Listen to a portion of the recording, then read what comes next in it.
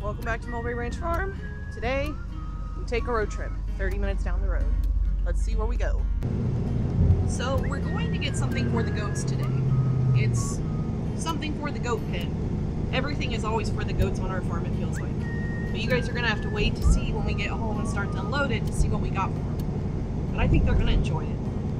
Are you guys ready to see? Drum roll, please. Insert drum roll here. Spools! We got spools. Mark, are you ready to roll? He's ready. Oh, they're for you, right? Yep, yeah. Marky's gonna play on it, not the goats. Running on the middle. Yeah. The goats are coming, but like, guys, we'll have to probably redo these holes like in the middle because their foot will go in there. But that's just like cutting a piece and putting it on top of there. Yeah, they're big enough. They'll be okay. But let's get these things rolling. Shut up. You're chewing. I know, they're like, what is this? Witchcraft. Guys, no. Get back. Let's take it, Carrie. Get down. Down. Oh,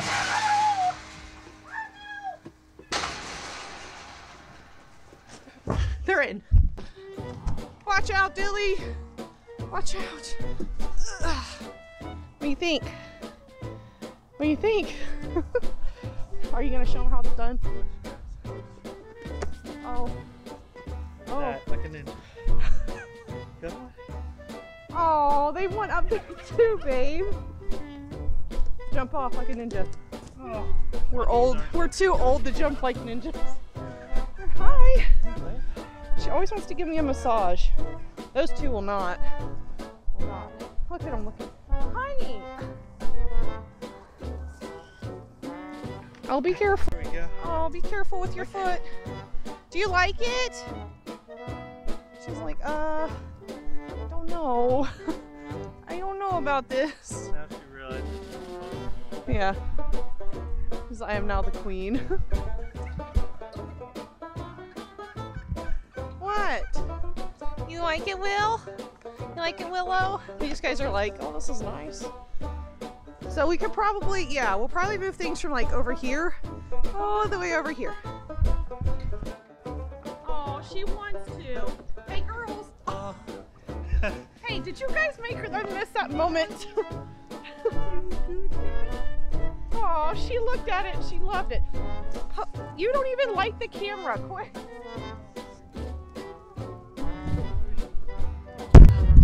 Naughty goats. You guys are naughty. You guys are naughty. Get out of the camera.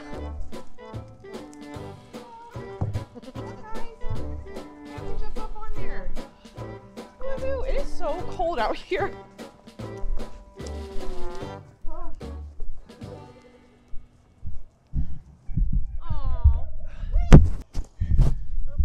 They know that the show, well, you guys got a little something on you there. They know that they are the centers of the show.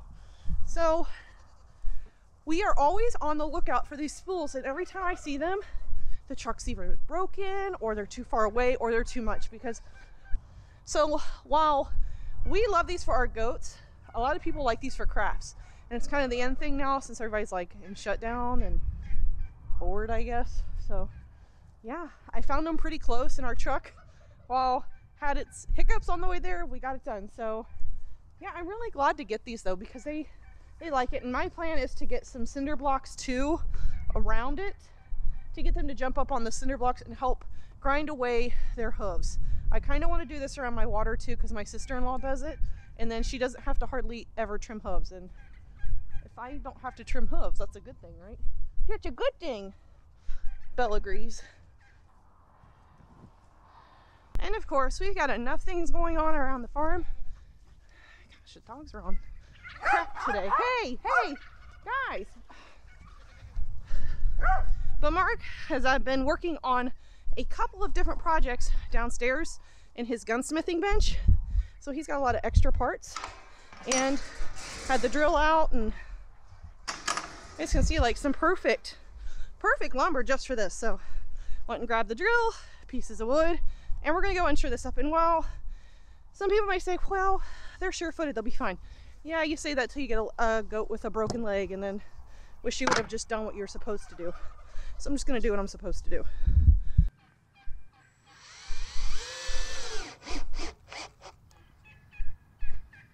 It doesn't take a whole lot, just enough to keep it in place. Don't want any broken legs, because with my luck, it'd always be my favorite goat that gets hurt. Not that I don't love them all, but everybody has favorites.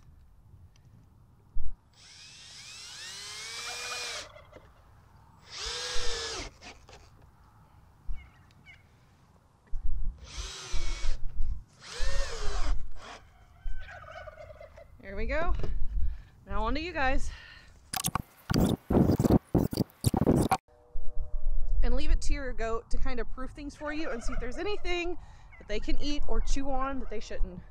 Lo and behold, Pearl is already over here trying to chew on this. So just take that out, because I don't need any digestive issues with an animal whose digestive system is already pretty finicky. What do you guys think? What do you think? I think I need to make it to where the, I've got a slide over here. Yeah, right over there. Now go get the slide and put it over here. The kids love to play on it. So, yeah. Then maybe we'll get that board to go kind of like across here. We'll see. We'll see what we can do for it. So here they are trying to, see, look at her. She's trying to chew on it all. What are you chewing on? Hey, what are you chewing? There's literally nothing that she can get a hold of. She's just, stop. Stop being a weirdo. Willow, don't be weird. She knows she's being weird. She wants to hide her face. You're just being a guilty little culprit. Then I'm also gonna just try to check like up underneath for any screws or sharp points, and on the bottom. So really, before you put these spools in with your goats, and you kind of leave them to their own devices, it's probably a really good practice to go ahead and just look over them, make sure there's no sharp points, nothing they can hurt themselves on. We covered the holes because we don't want to possibly have broken legs. I will make sure to put down any pointy surfaces, because I don't want tetanus and I don't want anything like that. Even though I do a CD&T booster every year for my goats, I still don't want to leave anything in their pen that's going to be harmful for them and an extra medical bill for me. So yeah, and you guys can tell they're curious. They're curious. Are you curious? Is it a good head scratcher? Willow kind of rubbing on here like that gave me an idea. So maybe I'll get some of those long push broom heads, and I'll just screw them on the sides and they can rub against them and scratch as they want. Maybe I'll put it up against the top for big old Dilly so she kind of get a little bit of a back scratch in. But yeah, I think that's gonna do it here. Let's see if we can get this other stuff over here and make them a nice little play set. I'm sure they will appreciate it. Goats always do. But look! Da da da da! So this is kind of new for us to do, but the more that I've had my goats and the more times I put things out here, like our tractor, they love to jump on it and they love to play, so I figure why not give them a dedicated space. And what I would really like to do, like really would like to do, is to lay down some landscape cloth under here and put sand and gravel, like just this spot, so like when they do play on it, whether they're cinder blocks or anything over here, or I'm hoping to get maybe some used concrete slabs at some point, that will help wear their hooves off and kind of just be a nice place to like go around, because this will be a headache when we bush hog our field. And also with the future plans for rotational grazing that are in the works, I don't know how cohesive this is going to be. But yeah, I think that's going to do it for this. Let's see what else we can get into today, if anything at all. Hello, Goose. How are you doing today? You feeling better? Yeah. We're still searching for ducks and geese. I think I may have found some nearby. They're actually called East Indies. They're a beautiful blackbird. Smaller duck size, because this is a smaller goose. So I don't really want a big standard sized duck. I'm afraid it'll come in and dominate him. And I just wanted to give you guys an update. So he goes outside. I let him in and out every day. I try not to let him outside because he gets really nervous with the added light from the house. I've noticed, like, if I move around at dark and I'm feeding, it wigs him out. He's a lot calmer in here at night if it's just consistent. So And his feathers are already growing too, so I don't think he'll be here for very long at all, or she. Keep assuming. He's got a very ganderish way about him, so I just kind of wanted to give a little recap on our goose. For those of you that are new, we found this Ross's goose injured at my mother-in-law's house. We looked around, there were no other birds around, but it was near a feed mill, which is not uncommon for lots of birds to be around there this time of year with a shortage of food, not to mention he's a migratory bird. So he was probably on his way through, or her way, on its way through. And here's the video linked up top that kind of goes over that story, but a quick recap.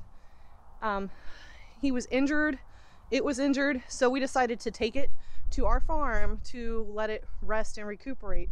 And I had called our local DNR to figure out if it was okay to hold on to this, because there were really no waterfowl rehabilitators in our area. So I was going to have to drive a few hours just to take him somewhere where someone could rehabilitate him. So the DNR officer said, go ahead and clip its wing, one wing, to keep it grounded, because our fear was with the leg or the hip injury that it seemed like he had, that if he kept trying to take off, he'd get airborne and fall and hurt himself worse. So at least with one clipped wing, it keeps him grounded so that he can heal. Now, his leg does seem a little bit better, but I can tell every now and then he has his days where he's got a hitch in the giddy up. So we have no intention of keeping this goose forever. Once his flight feathers grow back in, he is allowed to go on his merry way. And I'm trying to find ducks or smaller breed geese right now for him to have friends, because I know he does not like being by himself. But for some reason, ducks are really hard to find in my area. But we found a pair of East Indies, but they're kind of expensive. And we also waited about 3 days before we clipped wings, because we wanted to see if any more of these geese popped up in the area, even though I doubt that he would have been able to fly away with them. Just the way that he was acting, even like when he was trying to fly here before we clipped feathers, he would get a little bit high and then go right back down. So I don't know what's going on. And once his flight feathers do come in, if he still can't fly, then I will make the trek to take him to a wildlife rehabilitator where hopefully they have other waterfowl, or if I'm more inclined in that point in time to be ready for ducks and geese, then they might just stay. But I don't have any intention to keep this goose forever. It's a wild animal. It deserves to be wild. We're just kind of giving it a moment to take a breather and recoup before it goes on its merry way. So I think we're getting ready to wrap it up on this one. I'm glad you guys could come along with me, but I did want to give you a quick update to show you just how effective my chickens and turkeys are being when it comes to permaculture. So I've only got feed on the bigger piles, but you can tell the piles they've been working on. This was a big pile, and you guys can see it's basically flat. They're doing a great job. This one was really tall too. It's basically flat, So they're doing a fantastic job, and I can see again why Justin Rhodes gets like so awesomely giddy about permaculture with his animals, because these guys are saving me a lot of time in the spring. I'm glad I got ahead of the game and moved the manure earlier this week. If you guys didn't get to see that video, it's going to be linked up top.